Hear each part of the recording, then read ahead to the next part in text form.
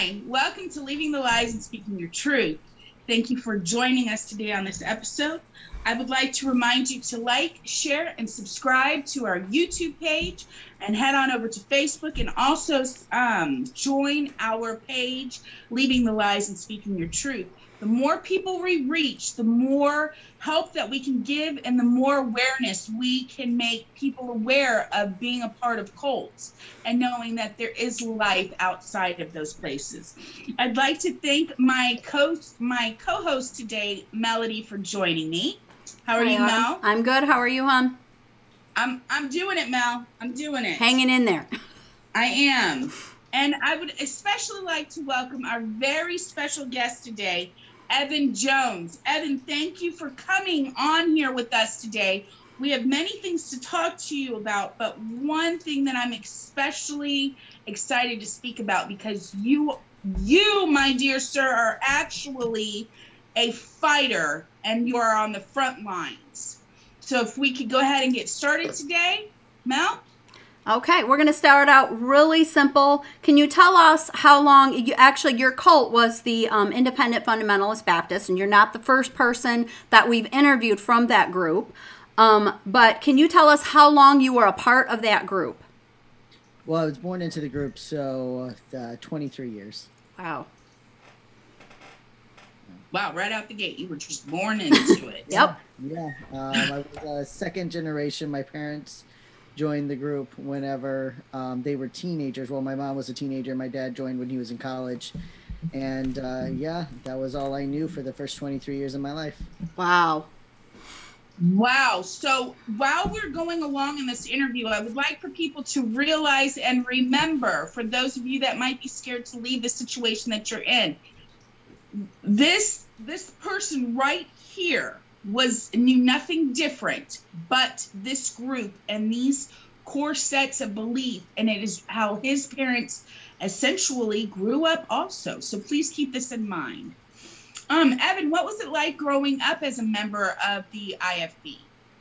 I mean, it was all that I knew. So there was definitely things that were familiar. I didn't realize the links or the extremes of the abuse until much later, until I left, which I think a lot of people are like. We had a lot of rules, obviously, very strict dress standards. We everything in our community was run by our church, which is part of the reason why it's been classified as a cult, because they ran their own school system. So I attended their school system. They had their own colleges. They had their own, all their activities. So from the time I woke up in the morning till the time I went to bed, I was doing something that was connected to the church or was connected to the IFB movement. And that was 7 days a week, school during the week. In the evening, there were church activities. On weekends, we went what we called soul winning, but, other groups would call recruitment, witnessing. And so we would do that all day on Saturdays to get people to come to church. And then Sundays, of course, all day long, you would have church services, Sunday schools, other activities that they would have for you. And so, I mean, that was my community. Every person I knew was a part of this community. Everything that I knew was taught from the perspective of this community. So while it's easy to look back now and see how abusive and toxic things were, I mean, that was my home. So, right. Even though there were things I didn't agree with at times, I didn't know any better. I didn't know to question. I didn't know what there could be. Right. Absolutely. Right. And go ahead. Add on to that you were literally immersed in it. It was your whole existence. Did you guys have TVs? Did you go to the movies? Did you do anything like that? Well, we weren't allowed to go to the movies. They were very strict on outside things such as going to the movies, listening to the radio. We made our own music. The TV thing was kind of a split issue. Like there was the Independent Fundamental Baptist movement it's a group of a bunch of churches that all claim to be independent, but they're really connected. But the pastors are the individual overseers. So whereas you don't answer to one particular head of the whole movement, the pastors are the heads of their churches, but they all follow a couple of what I like to call the godfathers. So the godfathers would kind of be control of their section. So our godfather, who happened to be my pastor, was a man named Jack Hyles. And Hyles was kind of split on the TV, so mostly we could watch things that were from 1930 to 1950. It was just that he had picked that was the good decade, and then we didn't watch anything after that. So yes, I did have a TV. I did watch some TV, but it was very limited, and they were constantly, speaking out against television. They called Hollywood, all those kinds of things. Oh, okay. So it was limited and controlled. Yeah, so very. And I want to back up and ask another question. When you speak about the abuse that happened inside the organization, was that multiple different kinds of abuse? Was it physical abuse, mental abuse, emotional abuse, sexual abuse, all of the abuse? Yeah, I mean, well, there was a lot of physical abuse. That was kind of a hallmark, especially child abuse. But it was kind of expected that you would spank children, is what they called it. But they were very graphic in laying out how you should hit children, and they would use the verses in the Bible that talk about the blueness of the wound and how you have to make sure that you hit a child until they're black and blue, till they're bleeding.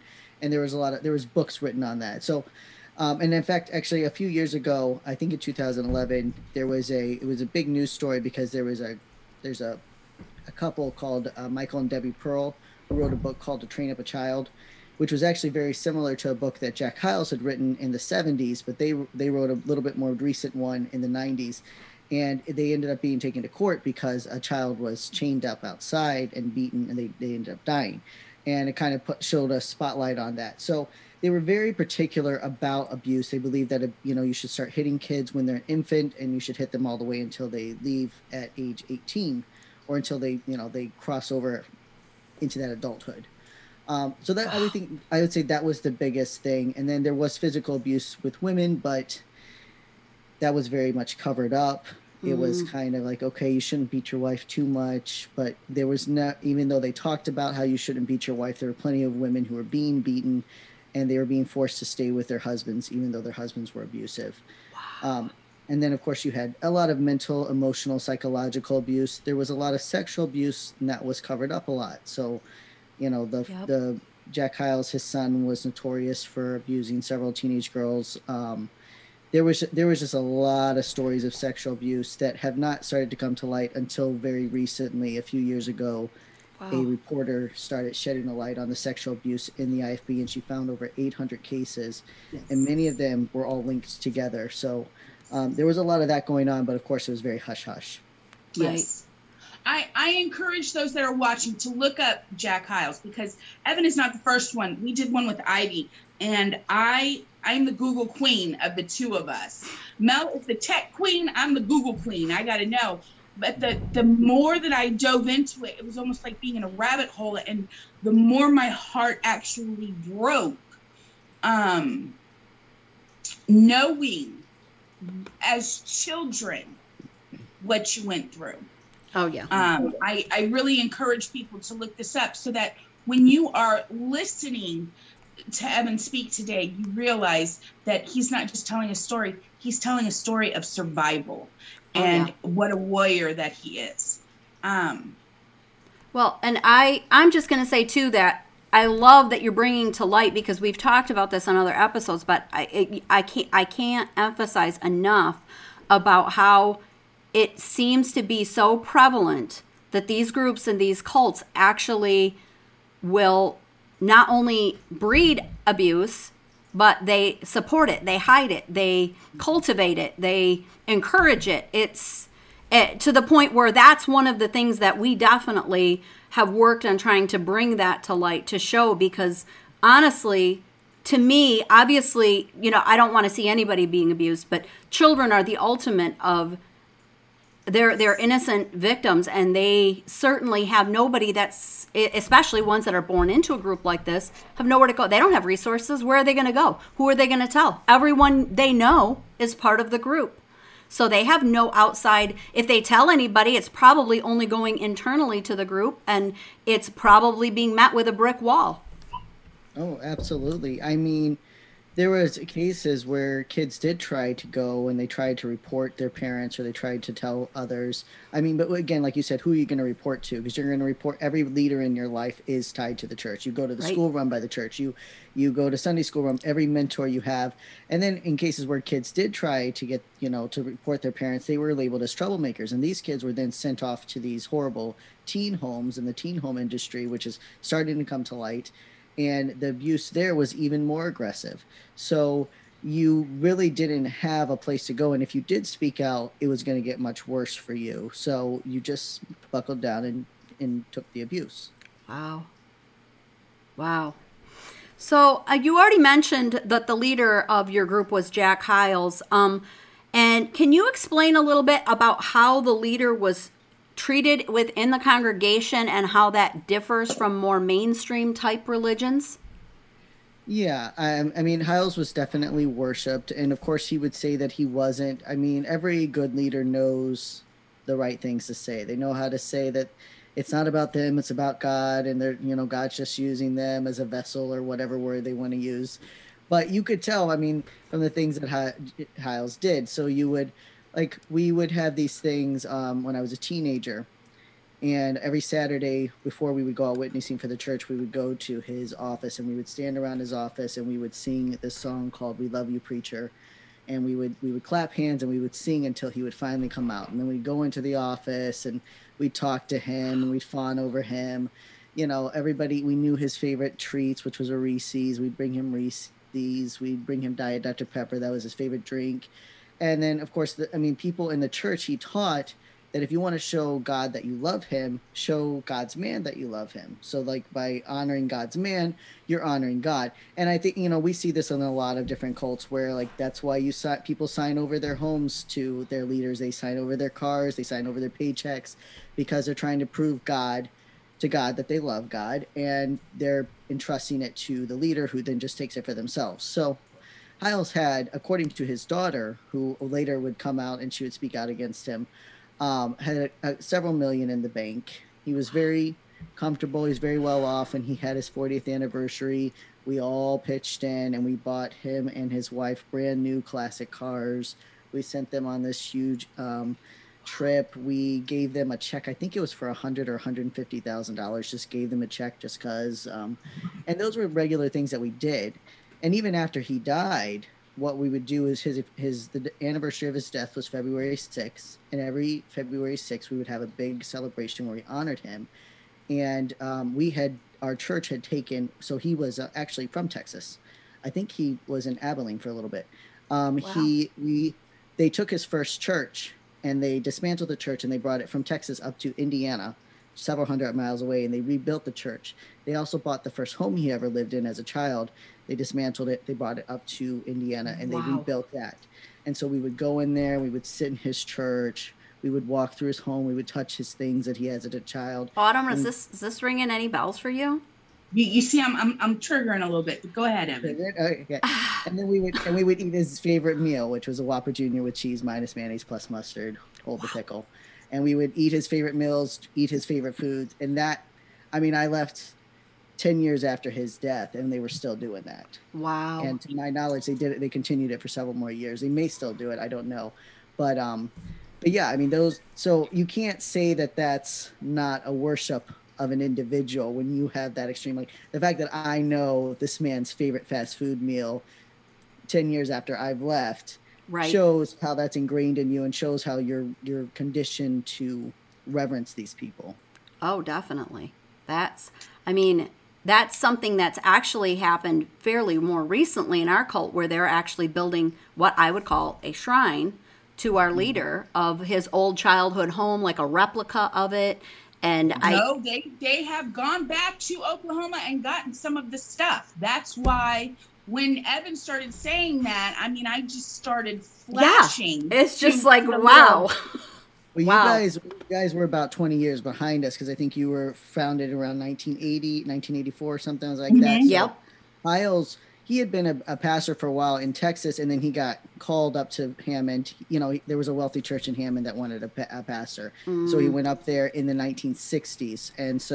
And then the worship of him really started around the late 80s, early 90s. Wow. You know, and it's funny, not to run off subject, but I'm going to for just a moment, Mel. You know, I guarantee you Yishro knew this man, Jack Hyles, whether literally knew him or studied him. And because, and I'm also going to say this, Yishro spoke to David Koresh because he wanted to know how to do multiple marriage. Yep. Because we started the multiple marriage months, Melody. Oh yeah. After the whole thing went down. Yep. So it's almost like they have like, what is that thing? Where you go, convention. Yeah. It's a cult leader convention they go to. It's a secret convention none of us know about, where they discuss ways to deceive people and get their money.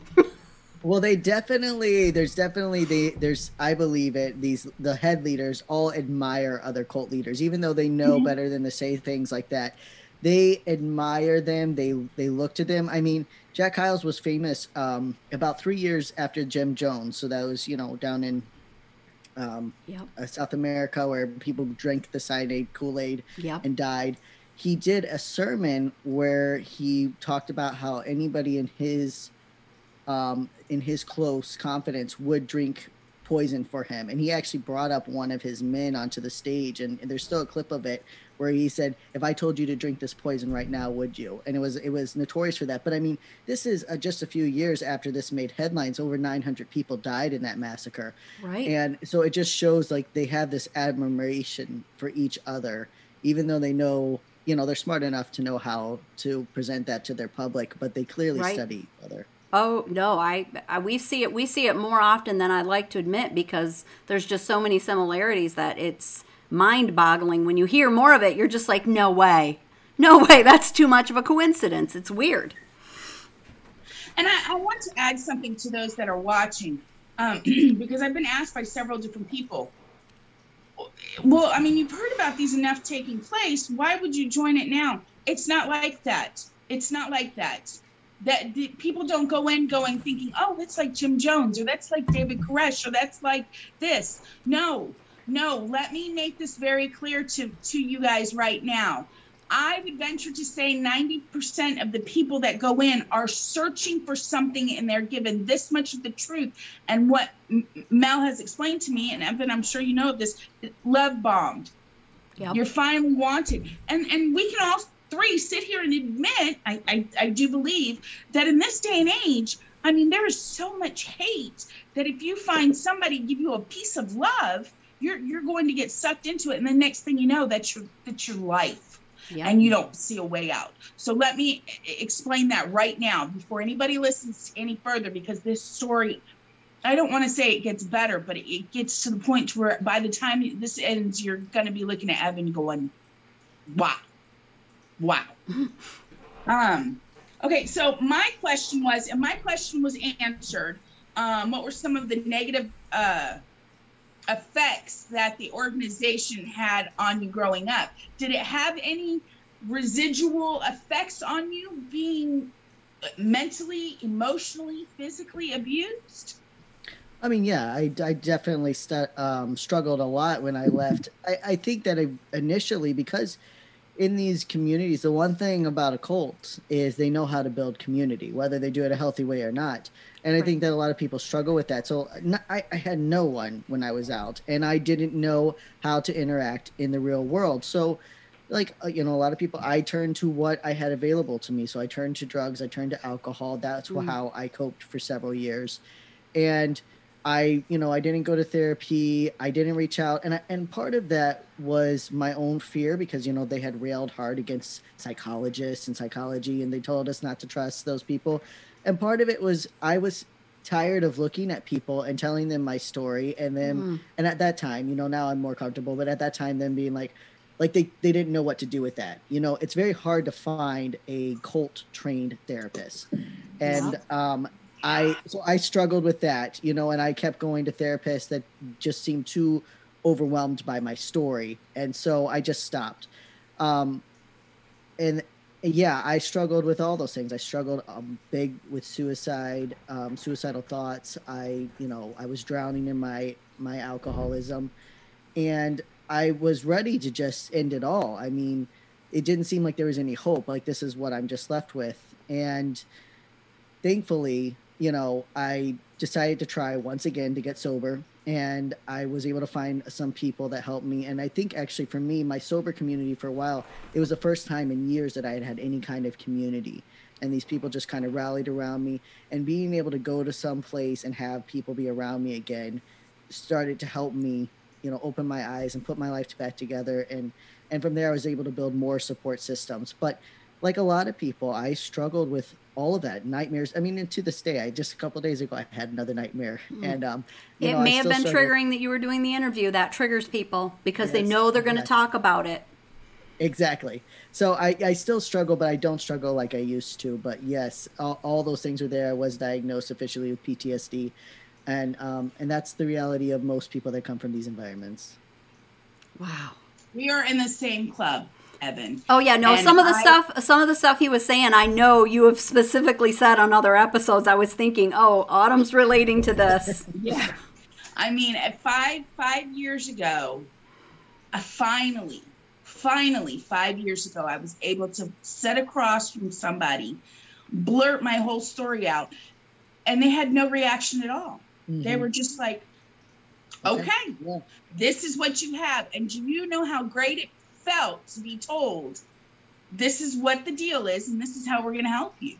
Validating. It's so validating to get that, because they constantly try to invalidate you. They constantly try to tell you that you're bitter and you're just not forgiving, and you're blowing it out of proportion, and it gets in your head, and you need a professional to look at you and say, no, what happened to you was wrong, and it's okay that you're hurt, and let's try to work through some of it. Absolutely. Yes, absolutely. And this is the thing I hated the most. I'm so sorry that you went through that. Honey, I don't need you to be sorry. I just need you to tell me I'm okay. Right? Or that I'm gonna be okay, at least. Yes.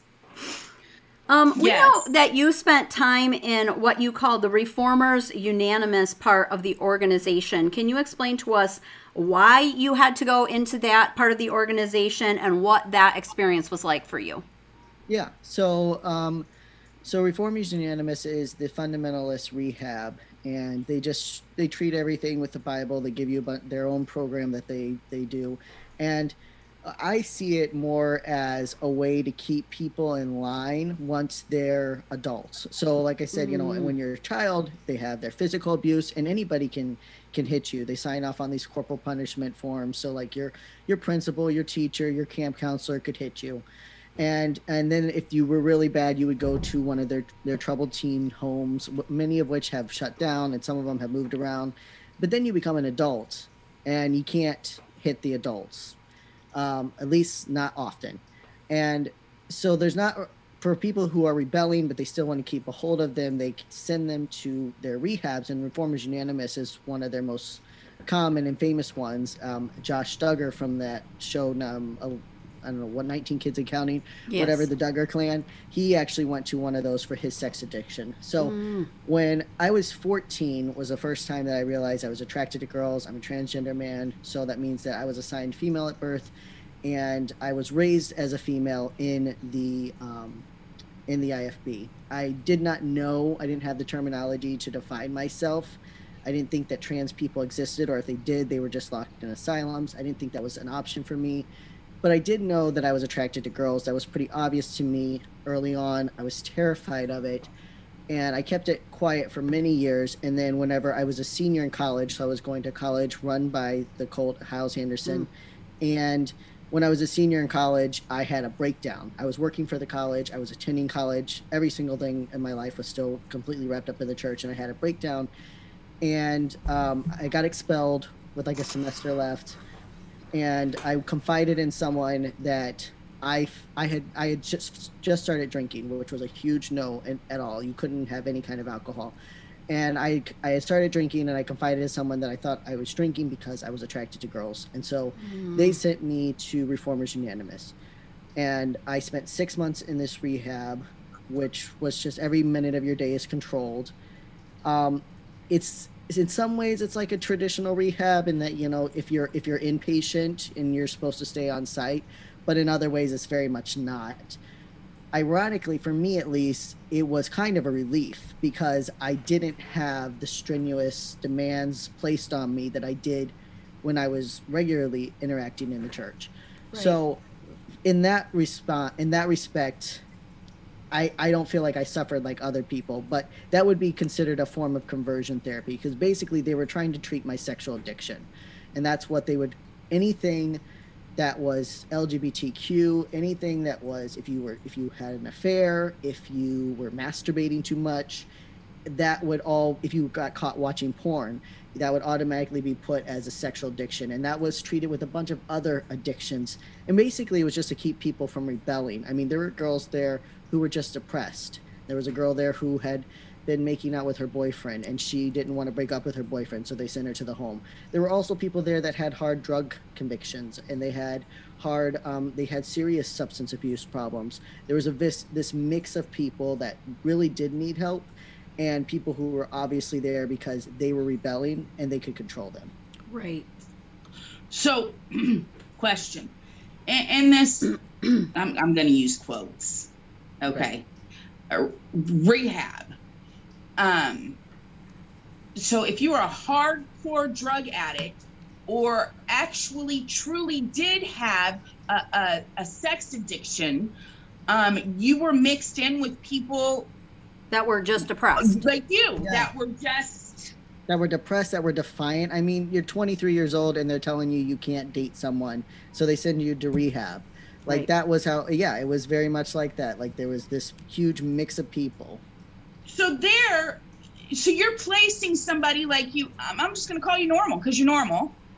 Okay. Normal thoughts. And I'm placing you in a room with somebody who could be raping or molesting people because you're in rehab. They're putting normal people in more danger than basically. Am I getting this correct? I think in some sentences, yes. I think that they put a lot of very sick people in with a lot of people that just needed freedom. I also do think that they put people that were child molesters in an attempt to hide them, put them in this rehab. So rather than reporting you to the police, I'm going to put you in rehab for your sex addiction. So that's where a lot of things overlapped. I mean, someone who struggles with, with substance abuse, they need intensive counseling. They need Absolutely. help. But they're very sick, and all you're doing is having them copy Bible verses all day. That's not going to help them. Right. And, that's why they don't have a high success rate, though they do lie and say they have a high success rate. They don't actually follow up with anybody to see it. Anybody who completes their program is considered cured, so they count that as a success rate. Meaning they're not going back a year later saying, are you still drinking? Are you still having your issues? They're not checking up on anyone. Exactly. So there's no way to verify that. And of course, a lot of people graduate from their programs. It's easy. You've got those people controlled, but right. That doesn't mean that there's any follow through. I started drinking 2 weeks after I left. So, I mean, so graduating means you followed enough of the protocol so that they could say, you followed the rules enough so they said, okay, you can go now. Bye-bye. Exactly. We graduated. Yeah. And then and then it was 5 months after that I came out the first time. Okay. But let me make something very clear here, though, Evan. Okay, Mel, I'm pulling out my soapbox. Okay, go ahead. Evan, you had a drinking problem. You outright admit that. You used it as a crutch. Yeah. That honey, and I'm from the South, so please don't get offended, but that honey was your only addiction. Anything else they may have put you in there for, it was not an addiction, was not wrong. Okay? I'm sure now you know that, but I'm telling your inner child that. What they put you in there for, there was nothing wrong with that.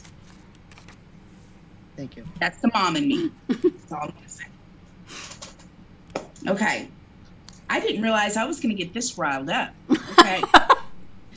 So you sounded like you were going to maybe fall asleep. At the beginning, I thought, man, I got to pull through this. But now I'm like, you just in my soapbox. Evan, you just sit there and let me tell you, you are amazing. And you were okay then, and you are okay there now. Okay. Evan, you are a part of a blended family. What are your current relationships with your family members now, and why? Yeah. So my dad passed away when I was 7 years old, almost 8. my mom, we were already in the movement, but we had been living in South Carolina, and Jack Hyles came down there and encouraged my mom to come back to his fold in Indiana. So we moved back up north, and then a year later, he just kind of gently or whatever suggested she marry a man. And so I wouldn't call it an arranged marriage. I do think that my mom and stepdad, wanted to be together. But there was a lot of that. If Jack Hyles had said you shouldn't be together, they absolutely would not have married. Kind of like it was that. So a suggested marriage. It's a suggested marriage, and in their case, I think it worked out for them because they seem to have some of the same goals. But that was, you always had to get permission if you were going to marry someone. So in their case, they worked out. So there were three. I have two blood siblings, so there are three of us, and then there were four step siblings, and I was 10 when they got married. So we, I mean, I'm very grateful for my step siblings today, at least most of them, because I'm very, very close to my stepsister. She left a few years before me. She was actually the very first one in our group to fully leave. She took off. She was 19. She literally ran away in the middle of the night, and she's never looked back. I have a stepbrother who I am also close to now. He had a rocky go of things, but he's doing okay now, and I'm actually going to be a groomsman in his wedding in a couple months.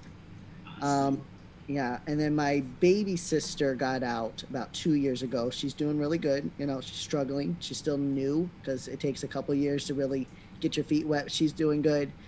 And then I've got a couple siblings. I've got a sister who's still very heavy into it. I don't talk to her. She was a missionary for a long time, but she was in China. They shut the borders. I have a sister who's disabled, who I love, but I don't get to talk to because she lives with my mom and stepdad. And I have a brother who's kind of like in and out, and he's doing his own thing, but I do talk to him. My mom and stepdad, I don't really talk to. I don't talk to my stepdad at all. I talk to my mom. We have kind of like one of those I'll call you on your birthday and Christmas kind of relationships. Yeah, like that kind of the token phone calls.